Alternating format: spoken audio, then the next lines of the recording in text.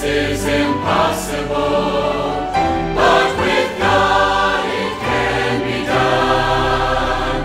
The world begun, and creation in its splendor still stands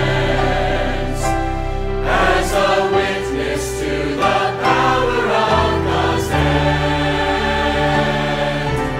All things are possible with God.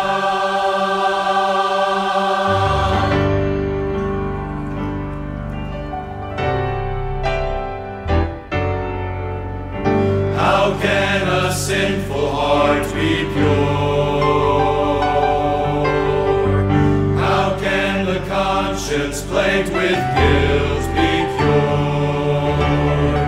How can eternal hope be given to us? How can we be just